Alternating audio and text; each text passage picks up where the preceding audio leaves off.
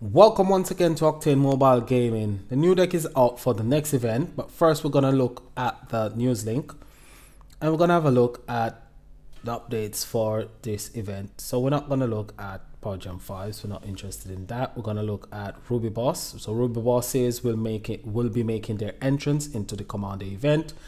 They'll take the space of the Diamond Bosses. Current Bosses are going to go one level higher, so they're going to become stronger.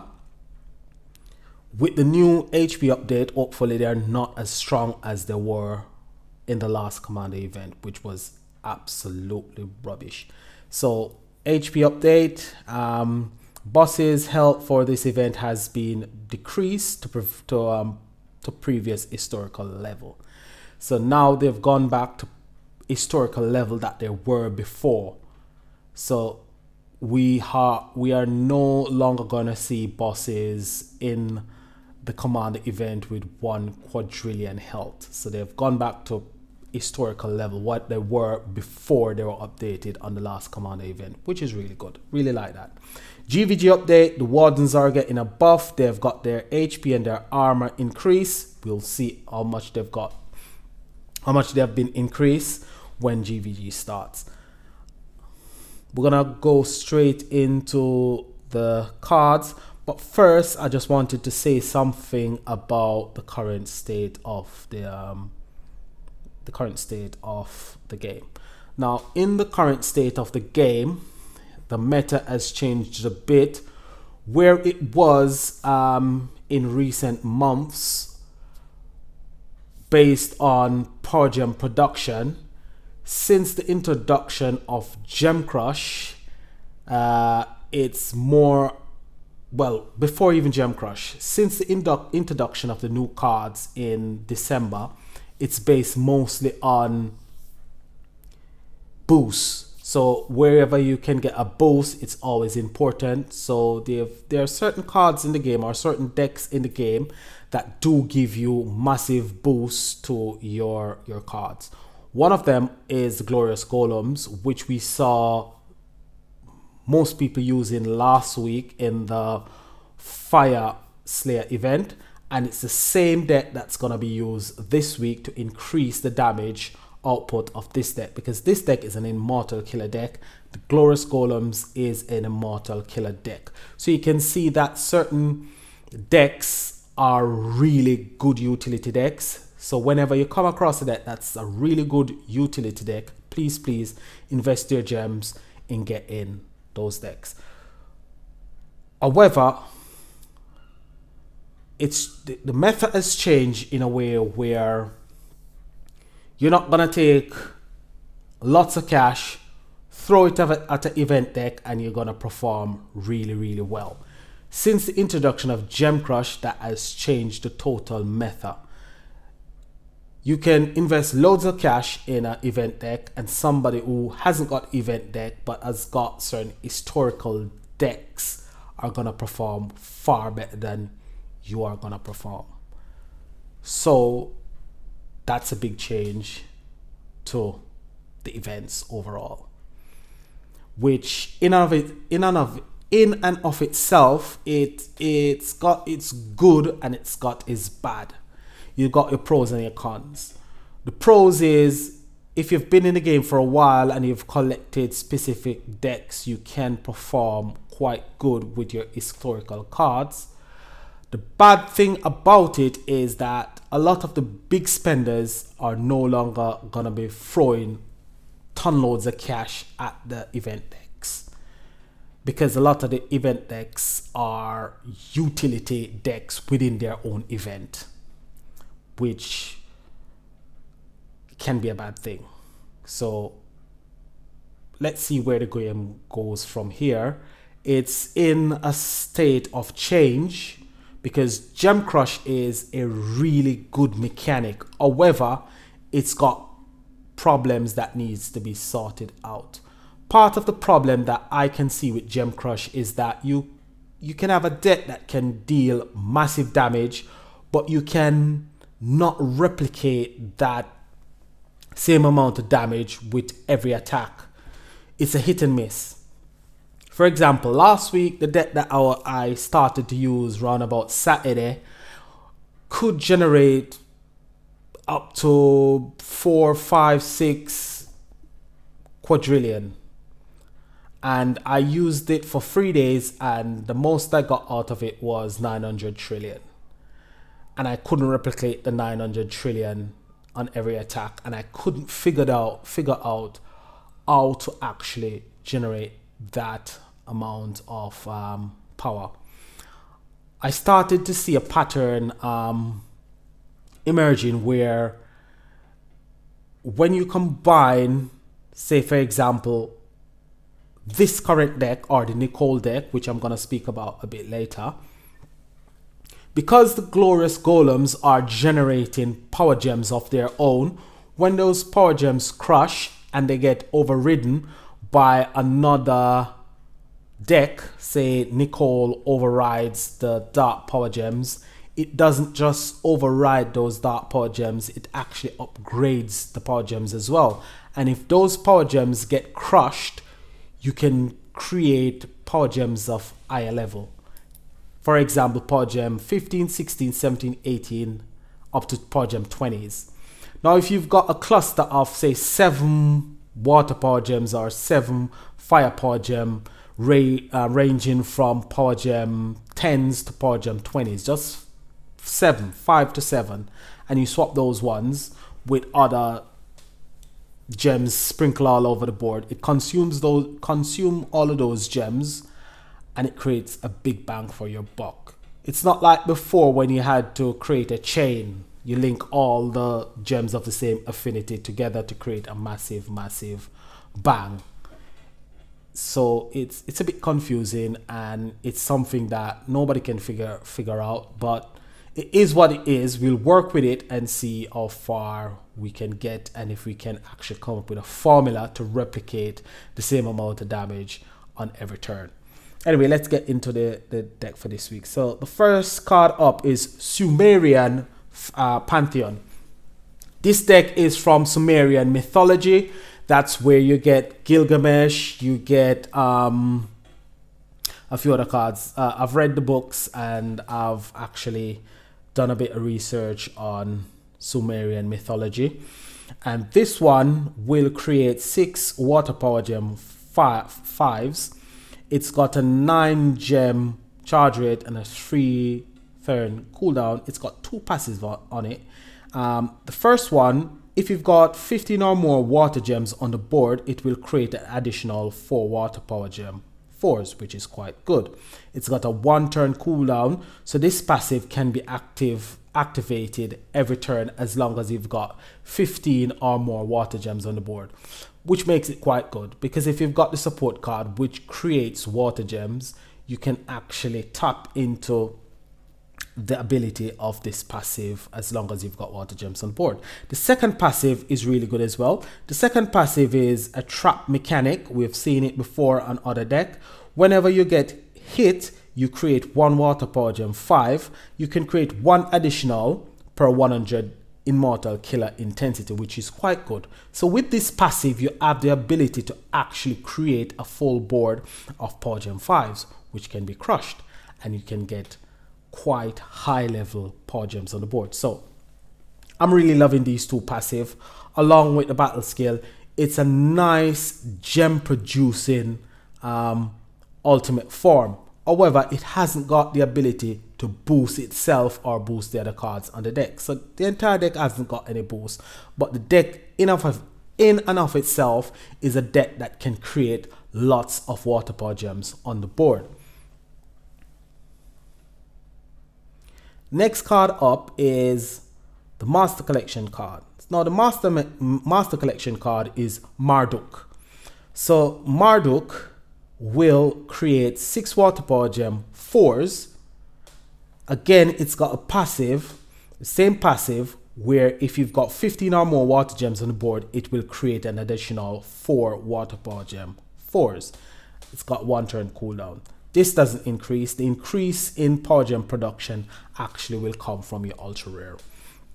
making your ultra rare a bit more powerful than your master collection card. But it's a nice master collection card. It hasn't got a boost as well, which makes the deck a bit of a downer.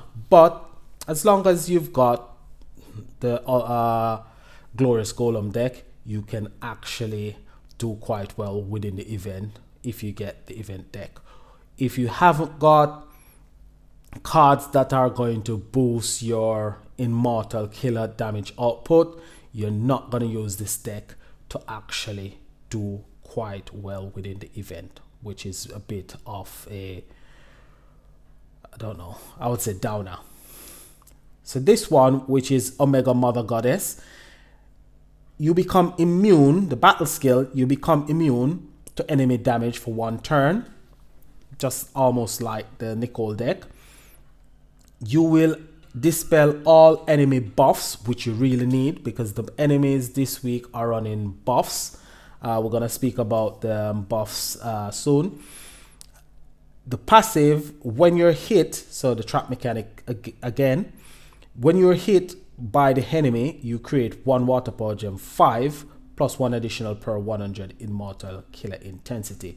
Now that part of alongside the battle skill, the passive makes this card a bit more powerful than the master collection card. So if it's a choice between the master collection card and the ultra rare is far more powerful than the master collection card. So I'm really liking the ultra rare. Now the main card, or the event card, will create 4 water power gem 4s.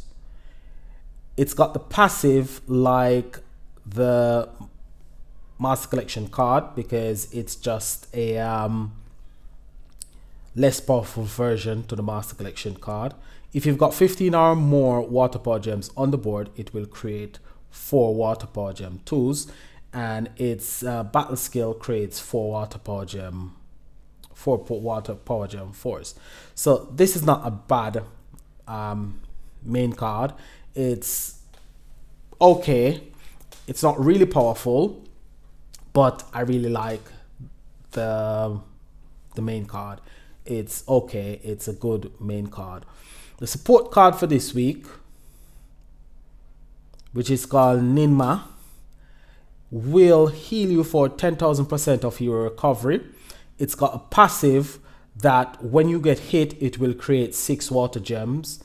And this passive has got a 1 turn cooldown. So every time you get hit, which you will be getting hit every turn, you can create 6 water power gem. If you've got 2 of these cards on the board, you'll be creating 12 water power gems on the board. You need 15 to activate the passive on the master collection card, the ultimate form, and the main card. But you can get those from other areas such as relics or even from your ultra rare, so it's not bad. The 3 cards we need from this week for this week's collection, 2 of the cards are really good. The first card up is a support card. It's Barbarossa, the red. Barbarossa skill isn't really that great without having the full deck. So Barbarossa isn't really the best of the 3. There's a toss-up, however, between this one, Seabound Sniper, which I believe is quite good. Would I say it's the best of the 2? Yes, I would say it's the best of the 2. Simply because of its passive. Now, this card will create 4 water power gem 1s. If you are celebrating, it's doubled, so it can create 8 water power gem 1s.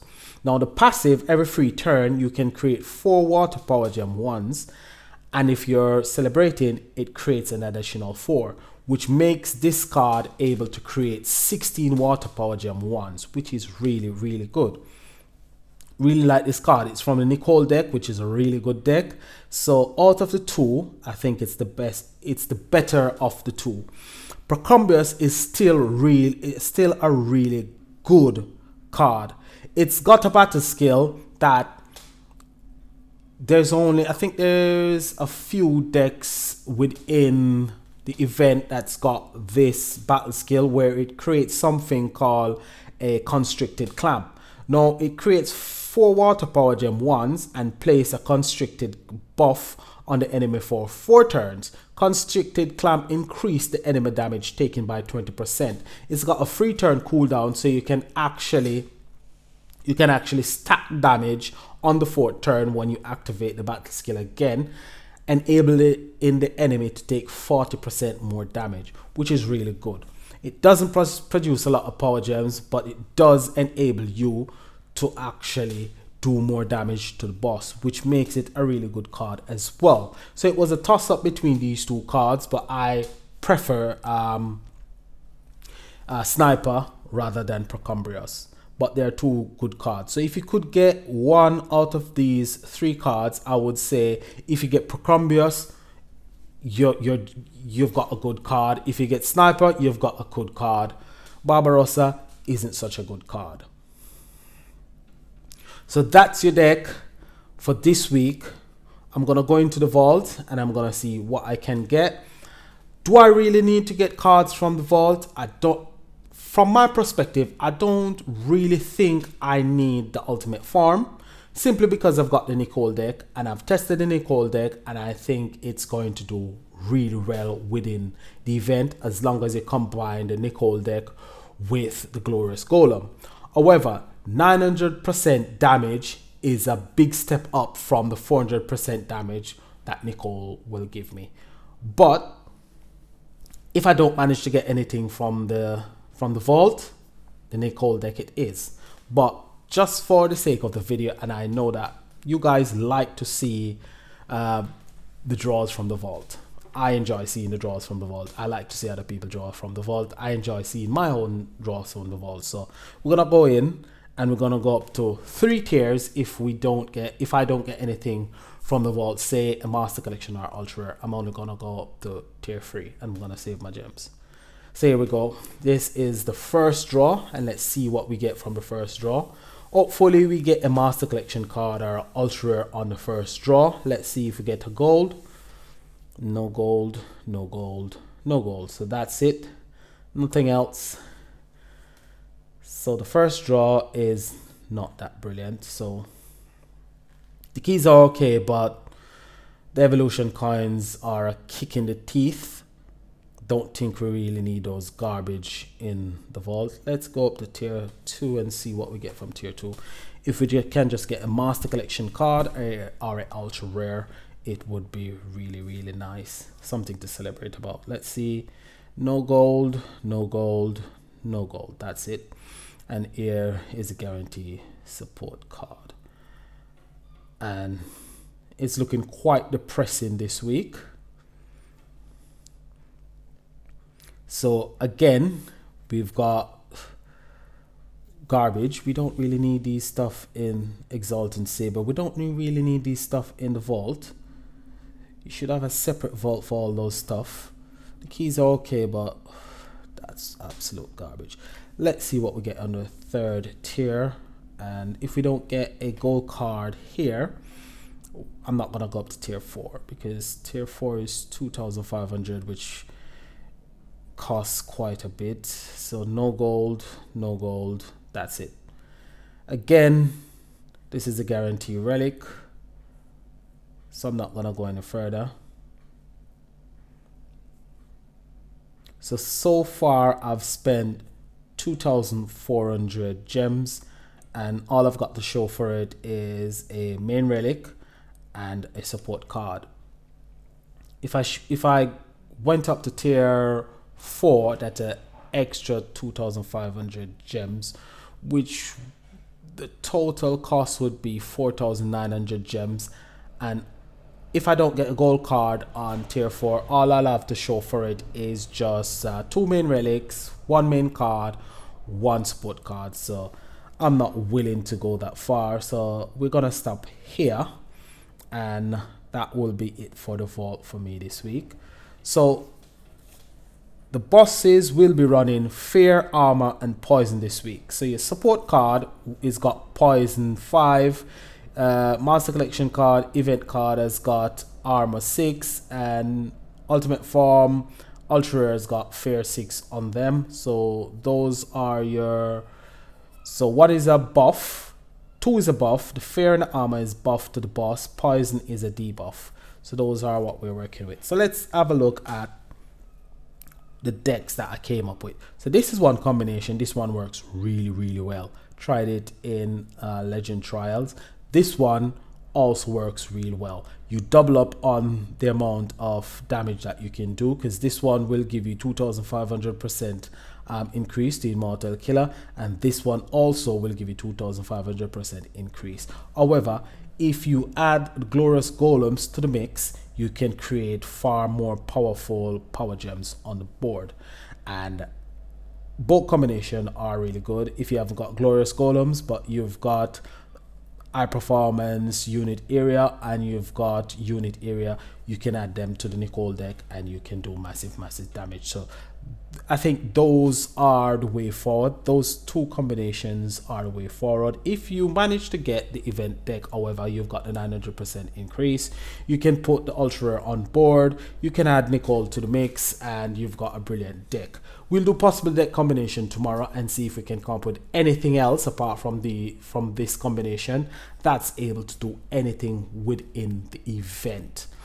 So that's all I've got for you today, guys. Like, subscribe. Please, if you have got any questions, you can leave it in the comment below. This is Ike saying peace and have a great day. Bye for now.